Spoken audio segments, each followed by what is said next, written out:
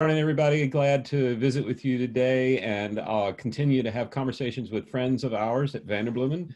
In this case, a partner of ours, Jenni Catron. Did I say it right? You did. You got it right. Yeah. So, it's taken me forever. And I did have to say to Max when we first started working together, okay, is it Lucado or Lucado? Potato, potato. My last name is one of those, so I just kind of roll with it, however it gets pronounced. But you got it right. Well, It's I'm a little Catherine. sensitive to people that have names that are hard to pronounce. Just Yeah. be my issue. Who knows? But That's uh, great. glad to have you here, Jenni. Jenni's been working with us for a long time. Actually met you, Jenni, when you were at a church that we got to help do a search for. So Yeah, for sure. And that's been a while. So it's been a while. And we've now you attend a church where I think we put your pastor there. He's been there a while now, right? he's been there, I think, 6 or 7 years now. So Yeah. yep, Demonstration. Yeah. Can't get away from you guys, so it's good. It's fun. So from our house, literally my house, and the what looks like studio, but it's actually my kid's bunk room with a cover over it. Love it. In Houston to Appleton, Wisconsin. Hello to everybody. Jenni has built a really great business around helping workplace culture, which, as you know, is a passion of mine. I wrote a book on it, and then we don't really do that, but people ask us, could you do culture consulting? And we're like, we built a free thing called the culturetool.com. You can go there and take it. But if it gets past just triage, we send things over to Jenni. And Jenni, what are you seeing? I mean, we're recording this the day after Easter. And we've been, I guess, officially a month since we were told things were closing up here in Houston. What are you seeing about workplace culture now that we're all kind of adjusting to this new, and I'm going to be the optimist to say temporary normal? Right. Yeah. What are you seeing? Yeah. Well, and William, thanks for having this conversation. And we're always grateful to be in partnership with you guys through the years. So I always love organizations and teams that value culture the way that I do. That's just something, funny enough, something I kind of stumbled upon in my work. It was the significance of team culture and just how much it mattered. And it's been really fascinating for me to watch these last few weeks because, immediately, especially the churches that you and I both serve, they're triaging our whole world got upended and we have to figure out how to do church online. And so there was just a lot of reacting to those very practical realities of the way we do ministry has been completely changed. And that was true also for businesses and nonprofits. Everybody's had to rethink, how do we do what we do, because it's been so upended over the last month. But what I have noticed is that the organizations that are also paying attention to, okay, what does this mean for my team? And yes, everybody's had to figure out, okay, how do we do virtual meetings and Zoom meetings or, whatever tool or resource you use. And it's caused us to ask some of those questions, but the teams that have really leaned into it and said, hey, we're not going to just use those things as we have to, but we're going to start really engaging and not doing only the things we need to stay in communication with one another, but we're going to really intentionally use our digital tools to really work effectively together. I'm seeing a distinction, I guess is what I'm saying, is there are teams that are kind of just engaging as needed and hoping to just weather this, this craziness. And then there are teams that are saying, okay, wait, we're going to just intentionally use these digital mediums to stay in touch, to stay virtually face-to-face as much as possible. And I think the teams doing the latter are going to be a lot stronger for it. Our pastor we go to a rather traditional Methodist church, which is kind of ironic given that we work with amazingly modern churches. But he says, a good pastor never wastes a good crisis. So true. It's so true. One of the things I've been reflecting on is, and this, but when I was at Cross Point in Nashville way back, that's when you and I first connected. But in 2010, we went through the flood, the 2010 flood of Nashville, which was it was a 1,000-year flood. There was significant damage to thousands of homes. 3 of our staff members lost their homes. It was a crisis for our community. And so I've been reflecting on that season a lot, because that was one of the first really major crises that I had led through. And as I've been talking to the churches and the leaders that we serve here at Foresight, I have been reminiscing some of those moments of how I led during that season, during the flood. And leaning into the power of team, leaning into, some of the values that have been a part of your culture, whether stated or otherwise. But the stronger your values and the stronger your team dynamics were going into the crisis, the better you're able to navigate through the crisis. And so I've been finding myself kind of going back to those moments and reminiscing, what did it take from me as a leader in that moment to unify our team, to get our team connected? And really what that required was a lot of energy and leadership from my part. I think one of the things I've noticed both in myself and with the leaders that we work with is that we have a tendency to focus on kind of the task at hand. Like we get into, and again, triage mode. We've been just trying to figure out what in the world is going on. And I have a tendency to be kind of task focused by nature anyway. And so I can start to neglect my team instead of like be more present and more engaged. And that's one of the things I've been telling leaders through this is like, your team actually needs more of you. They need to see you more. They need to hear from you more.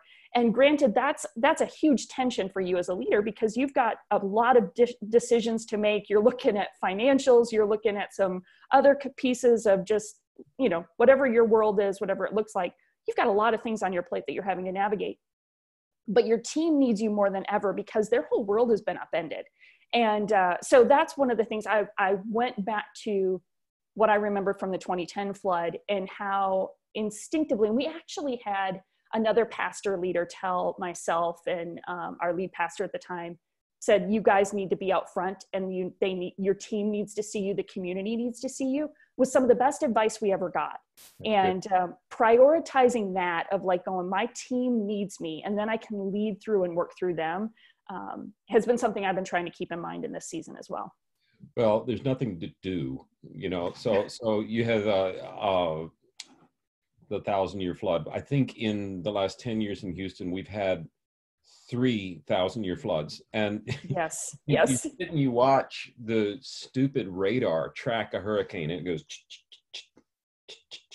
and you just keep waiting for something to happen. And this is even slower than that. Like, right. It's like watching paint dry. And one thing I've discovered that I think speaks into the same dynamic you're mentioning is how much people want to talk on the phone. Right. Yes. Like people that I can't get 10 minutes from during the normal world are now like, let's sit and talk for an hour. I could rattle off the names of some super task-oriented people that are all of a sudden, so I think there's C.S. Lewis had I think he quotes his mentor, George MacDonald, but wherever the quote came from, it is, hell is God's granting of our final wish to be left alone. Oh, wow.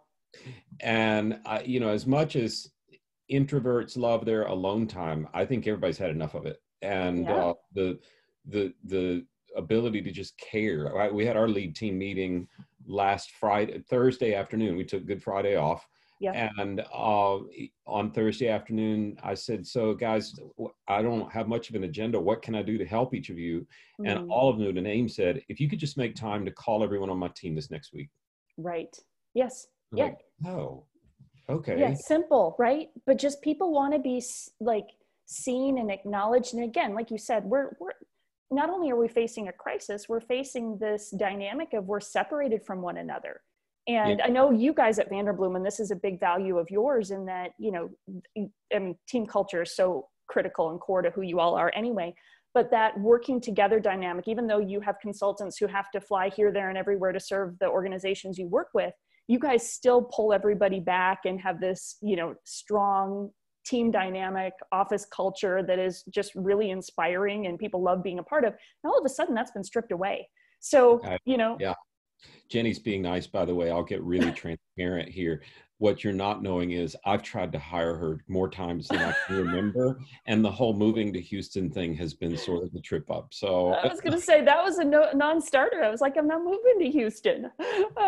But we find other ways to partner. So we make it work. But you're right, though. It's whether you're doing it a long distance or not. I mean, we were talking before because we've enjoyed talking before we started recording. Right. Yeah. That one of our mutual friends, Eric Geiger, who's the pastor out at Mariners, we had the honor of helping Mariners figure out that he was the guy God was calling. Yep. And so we've stayed in touch more than before that. And he said, you know, William, we love our large gatherings of worship because they are an echo of what we're promised to have in heaven, where countless multitudes will be together, every tribe, every tongue. He said, and you know, we're a little bit diverse at Mariners, but not like heaven. We're just an echo. And we sing okay, but not like heaven. And he says, it's that echo. And he said, you know, this virtual stuff has been great. It's great that we can be online, but now we're having to live with an echo of the echo. Yeah. Yep. And it's just not the same. I might just be a curmudgeon. I'm such a curmudgeon, Jenny, that our family got dressed up for Easter service yesterday. And I love it. Poor teenage boy was like, what? For real? Yeah. You're going to make me do this? Yeah. He's good. He put on a blazer and we all sat outside and watched worship in our little outdoor area. But that's so good. I do think I am a curmudgeon or right in the saying there is a togetherness that is missing now, and leaders who can find a way to create it will help their culture. I mean, you had a little guide. Was it 7 keys to help your workplace culture in a crisis or something like that? 7 ways to nurture your culture in crisis. What were a couple of those? Run us through 1 or 2 of them. Yeah, you know, and one of the things that I was even thinking as you were saying that, I'll give a couple of these ways here in a minute, but the that dynamic of recognizing that people want to be connected. And I think what the tendency is, and this is actually part of one of those is be visible, which I said a few minutes ago. One of those 7 things is be visible, and that we as leaders need to be present. But even in that is not just present to say, okay, here's what we need to do, and here's our plan, and here's our strategy, and like, you know, creating those moments of connection. And this takes work. So this is one of the things that I'm seeing. Again, I'm seeing teams that are figuring this out well are seeing the benefits of it, but recognizing that we don't just need to call or Zoom or Slack message one another when we have something we need our teams to do. We need to create those moments of just human connection. So I'm seeing some staff teams do like a virtual staff lunch, like once a week, where there's no agenda. It's not the weekly staff meeting agenda. It's just, hey, everybody hop on the Zoom call for an hour, bring your lunch, and we're just chit-chatting. We're just catching up on life, because those moments that we used to chit-chat at the coffee maker when we came in the morning, like just even thinking through what are those little like just human moments that happen when we're officing together, and how do we recreate those virtually? And that's not easy, and it's often a little awkward. So we have, as a leader, have to figure out, how do I create just those little touch points, you know, with my team on our Slack channel, we have or Slack thing, we have a channel that's just like family stuff, right? Like we're just like share pictures of your kids, or tell us something that happened in your family this week. The stuff that we usually would just chit chat with in the hallway or at the beginning of a meeting before everybody got there and we started the conversation. Figure out, how do I create those moments of human connection in this virtual dynamic? And it feels a little funky, but that's going to be critical to keeping that sense of community with your team. And I would say, by the way, Jenny threw a word out that we both use, Slack. And you're like, who's Slack? I mean, sorry. So what's a Slack? And I don't even know that. Is that some new TikTok? No, it's not. It's actually used, I think 95 of the Fortune 100 companies uses an app. Wow. That it replaces group texting. And it was a really hard pivot for us, because we were used to just having a group chat with our consultants, a group. And my wife gets credit for getting us to switch to it, because you can archive it. So this is over 10 years from now. You're not going to be able to dig up your group texts from your team, but you can archive it and search it. You can even tie it to your CRM at a church. Like I think CCB speaks to Slack. Nice.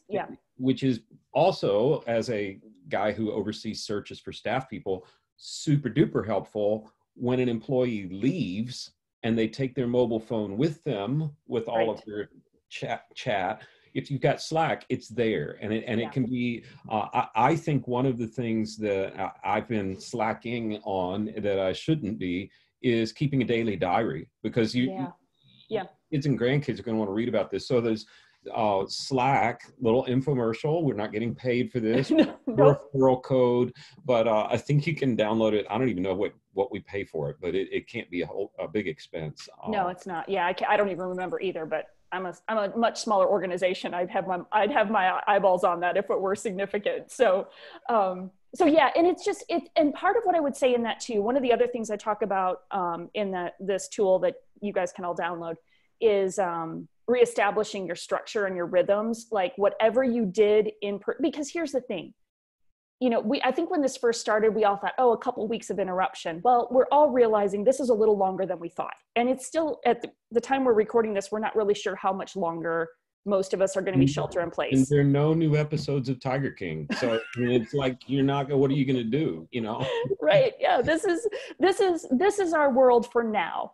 And so as a leader, you've got to figure out, hey, we're just not trying to limp through a couple weeks of this. This is at least our like you said, temporary new normal. This is for a short time, this is our new normal. So what are those rhythms of meeting schedules, and what tools do you use them for what purpose? And coming back and clarifying that stuff is super important, right? To tell your team, hey, this is what we do in this meeting, this is is this strategic or is this tactical?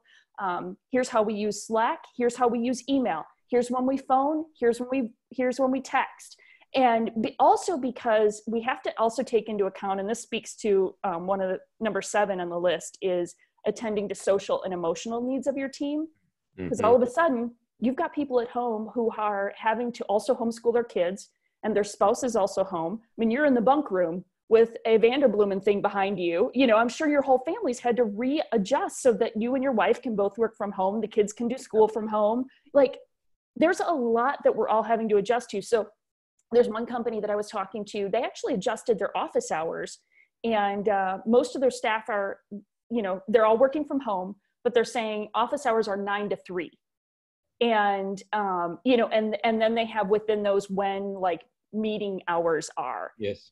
So there's some level of, hey, make some adjustments, but find a rhythm and a structure that you can communicate to their staff, because we all need, our ability, you talked about this before we started recording too, the importance of disciplines and the importance of routine.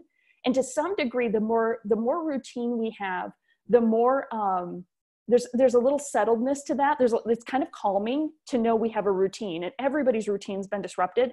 So for us as leaders, if we can figure out what's the routine right now in this climate, and how can we set those expectations for our team, you're actually bringing them a little bit of peace to the rest of the craziness that they're trying to navigate. It's the very first thing God did. Yeah. He created patterns. He brought order out of chaos. He started light. He set,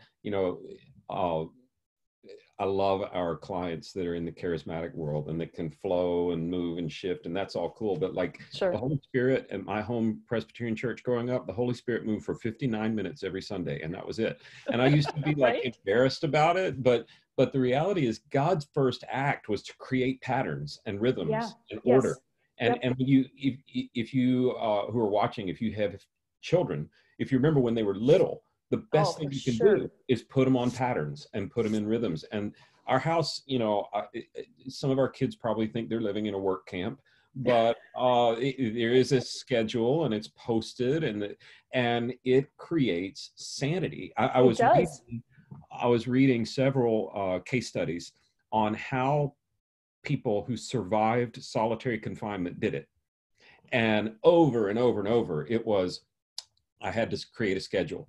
I'd walk 47 laps around the cell, or I'd, mark the days or whatever it is, but there had to be a pattern. And I think that will help company culture. Maybe I'm just running a work camp, but. Well, I'm the same. And there's a ton of research around this too. I just finished reading, there's a book called Eat, Sleep, Work, Repeat. And it speaks to a lot of the importance of our patterns and our rhythms and disciplines as individuals, and then for teams, and how much some of those things can really contribute to healthy dynamics in a team culture, and really ultimately the productivity and the output of a team. Because this book is not a faith-based book. It's just a book steeped in a lot of research that helps make a case for why things like that actually are quite important. And that's one of the things I think we as leaders just need to acknowledge. And this is why I think it bears some of the attention you and I are just giving to it, is that as leaders, that comes a bit more naturally to us because we're leaders, because we're wired to kind of see a little bit out ahead. We're wired to anticipate. And so we're like, oh yeah, yep, I've got to get my routine. I got to get, things. And so we assume that our teams will do that as well. But my encouragement to you is help set that pace and help reset those expectations in this season. And again, I'm guessing for a lot of our church leaders that are watching, these weeks running up to Easter have just been triage, like just figure it out. Everything's on fire. Everything's just figure out, how do we do this? How do we do Easter for the first time, not in person? Now you need to settle in and go, okay, what do we need to do from a rhythms and structure standpoint that help us reconnect as a team? Because you've probably been connecting just in the urgency of the last few weeks. Now you need to figure out, what do we need to do to keep healthy rhythms as a team? And then one of the other things I would say that's key to this, it's earlier in the list of the 7, is that you've got to lead yourself well. You guys hear me say all the time, lead yourself well to lead others better. And so that reminder that for all of us, this is no longer just a sprint of a couple of weeks. This is more of a marathon kind of thing that we're leading through. And so we've got to find a sustainable pace. And so on the other side of Easter, now that we're settling into, there's probably at least a few more weeks, possibly months of this. How do we find a rhythm, especially in leading our teams, that helps us all come out stronger on the other side of that? And that's really my hope for teams. So I think we can be stronger on the other side of this. How you nurture your culture and how you attend to your team. And really, William, we need our teams on the other side of this, even if we have to make some hard decisions of some downsizing, which is a real reality for a lot of organizations, right? Even with that, the team that we come through this together, we have the potential to be positioned for even greater impact on the other side of this. Yes. If we're intentional to steward these moments with our team. We can build such key moments of connectivity. We can solidify those values because I think Lencioni talks about this a lot, that you either become more unified or more divided in crisis, that for your team. And so I want us more unified. I want us stronger so we can come through this and be able to do the ministry or the work that we're called to with even greater effectiveness on the other side of it. Well, it's so good. And from this is where our work meshes together. You talk about the culture, we talk about hiring, firing. There are going to be downsizings that happen in churches, even with the great CARE Act that Congress put through. There's going to be there's still some furloughs and layoffs. And what we're telling clients is, once that happens and you're down to your reduced workforce, the people who are with you through this will be with you forever. Yes. Like, you're not going to turn around and fire somebody who walks through this gauntlet with you. Right. So better to work on culture now. Yeah. So that since you're kind of stuck with each other now, like it would be a great time to solidify those values. I think that,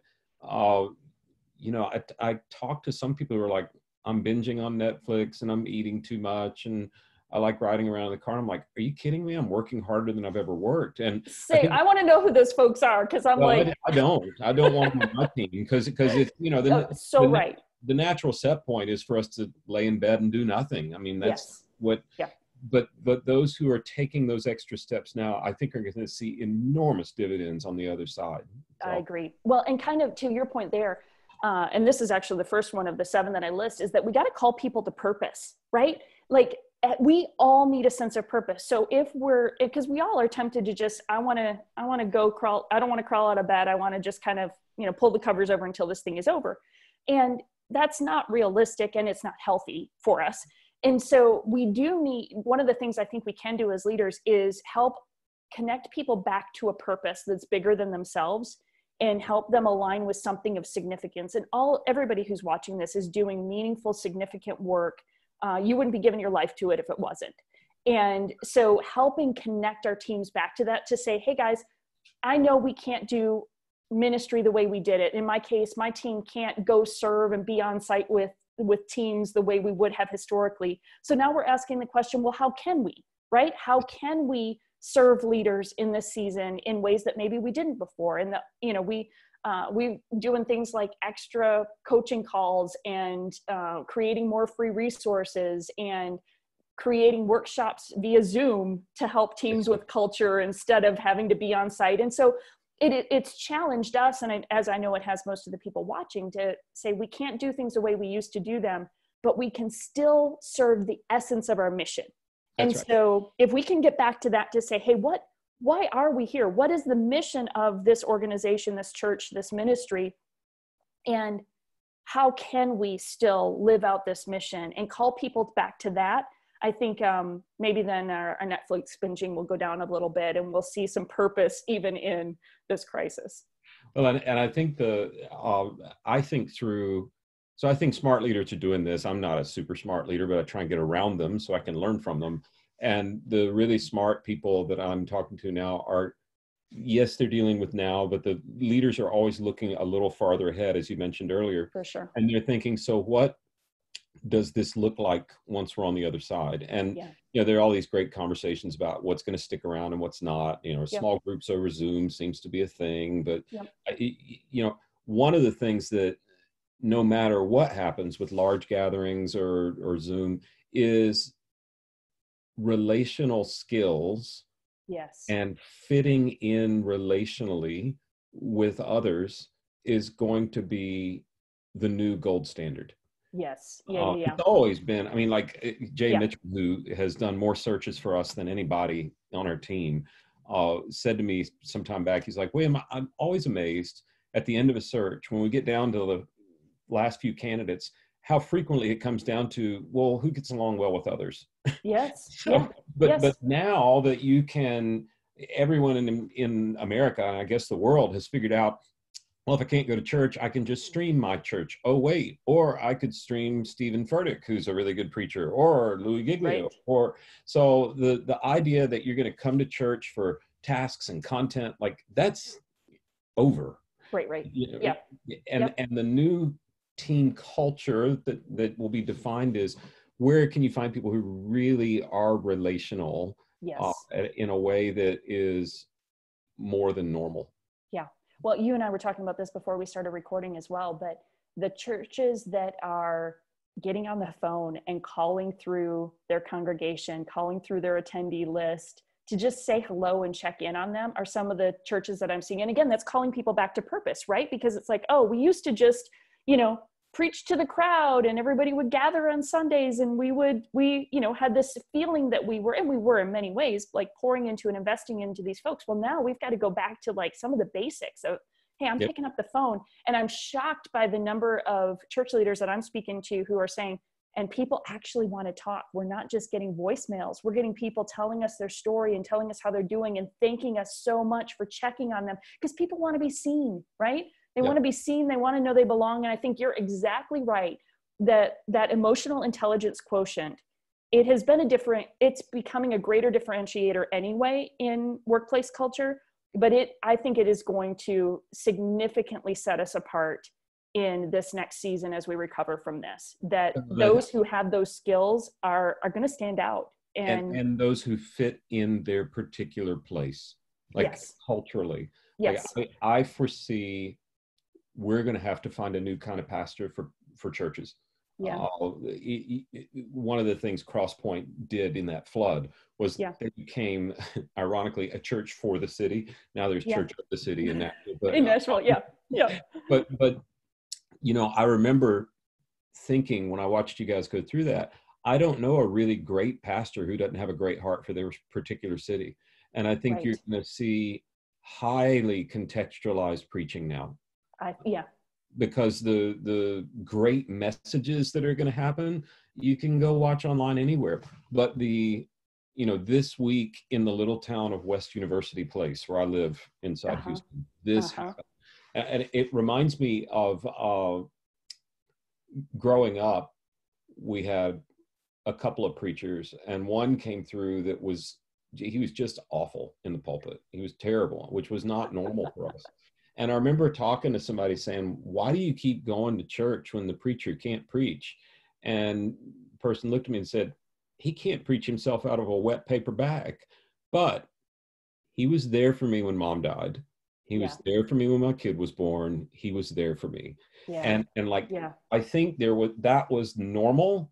Yeah. And then with the fantastic church growth movement that happened in the 90s and 2000s, it was get the best communicator you can. And I think we're gonna find a new center, and a new type of skill set will become more valued. So I agree. Yeah, that's good. Good to dream about the future a little bit with you, Jenny. But likewise. Wow, super helpful advice for teams that are going through culture crisis right now, and the leaders that run toward that are gonna. I really do believe that. I really do believe that. And as we as leaders just pay attention to, how do I nurture my team? How do I help us grow stronger through this, and know that that's possible. I think that's the first like paradigm shift we have to make, is that we don't have to just survive this. Like, we can really come out of this stronger as a team. And yes, it will be hard, but some of those moments that are the most challenging are some of the moments that are the most refining for us as a team. And, you know, I was talking to a leader last week that they said, oh, it's becoming clear on our team in this moment who really is fitting and thriving with us and who is not. And so they were actually, you know, having to make some hard decisions about some potential cuts within their team, but it was becoming very clear who was really aligning well with their values. And, you know, when I say values multiplied by our behavior equals culture, it's just kind of a short like way to test for culture is, hey, what do we value? What's important to us as a team? And then how do we behave congruent with those values? And then that really shapes culture. And they're noticing, and I think a lot of us will notice this too, that it will become clear who's really with us and in this, and really has a sense of call to our particular team and our particular culture. And my hope is that enables you as leaders to be stronger and to build greater teams through it. Totally agree. One of the things I foresee in hiring, so there'll be layoffs, right? And then we'll get through this. And there will be a storm surge of church attendance. And you might say, well, people are going to be afraid to get around one another. I'm not buying it. People have very short memory, and it's just, I'm not buying it. And when that storm surge happens, one of my fears that I don't think it'll happen, but it's a concern, is, okay, so we got all these unemployed people. I can hire anybody I need. Well, actually, it's going to be harder to tell who needs a job and who's actually a fit for the culture. And the smart leaders are going to figure out how to solve that equation. Well, and here's one really practical thing to do in that is I'm a big fan of, I think every team should have stated cultures, and that's different than your church or stated values. And that's different than your church values. You know, we have church congregational values, right? You have values that are like core to who we are as a body of believers, but then you should have a set of values that are, hey, this is how we work as a team. This is what's really important for us to these are those guiding principles that kind of shape how we work together. And if you've never really put those to paper, and by the way, they exist, whether you've acknowledged them or not, they just not might be what you wanted them to be. Exactly right. But this is a really key time, because the ones that are really key will surface for you right now. Yes. And you'll notice, like, even if you kind of inventory your team, oh, this person over here who's just knocking it out of the park, here's what I'm seeing in them. I'm seeing resilience. I'm seeing flexibility. I'm seeing a whatever it takes kind of attitude. I'm seeing really good communication from them. You know, so look for what are those things that have stood out to you that have said, this is what has made our team great in this moment. And if you can get those clarified right now, and then begin to put more language around them, and we have other resources on our website that you can check out for more tools for that. But like, put more language around those things so that you've started to build that framework for your culture that'll enable you and equip you for that hiring piece. So then when you call William and his team, you can say, hey, here's what's important to our culture. And that'll even equip you guys even better to be able to help them find a great fit. That's so good. It's all about And we didn't even plan that, but that's the truth of it. You know, hiring is like organ transplants, and Yes. donor list is one thing, but the real money is in the tissue match. Yes. So yeah. That's Well, so good. Jenni, it's getforesight.com, FORE, right? Actually, the number 4. It's Oh, get the number 4.